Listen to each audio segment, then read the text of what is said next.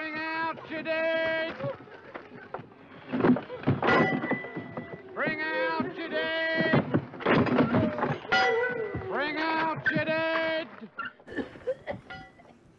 Yeah, just like my battery's not quite dead yet. So I'm not going to hide anything. I'll show you what I did to resurrect a couple of these batteries that were weak cells. Been gone for a few days and been working on these for a few days. And essentially what I did was move the bad children into a new string 3. So the 4 weakest batteries are the new string 3, and then I just hit them with EQ and desulfating for several days. And here are the results. What I circled here is the new string 3 with the 4 bad batteries, or weaker batteries, and you can see they all came up, and I took the SG reading at about an hour after these things settled down. So right now I got those 2 strings were good to go in the first place now, and also worked on some battery cables.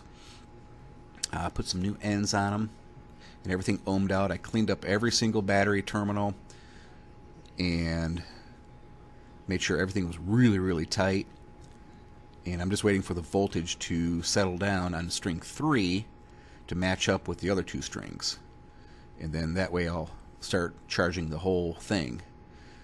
I want to show you this little desulfator. I don't know how much good these things are, but I put some alligator clips on the end.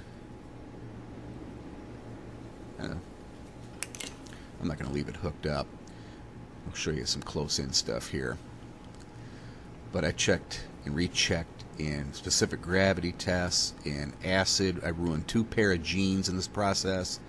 Not real happy about working with that. But FLA batteries, you know, flooded lead acid batteries, you can resurrect them.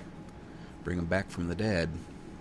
So right now all I'm doing is just turning the midnights back on and going to charge everything up. Everything's hooked back up the way it was and just bringing the system back online. And one thing I may do is do something kind of goofy with my charging voltages and absorb voltages. And I made it hit at high absorb, you know, right at EQ voltage, like 32.4 for like maybe half an hour each day.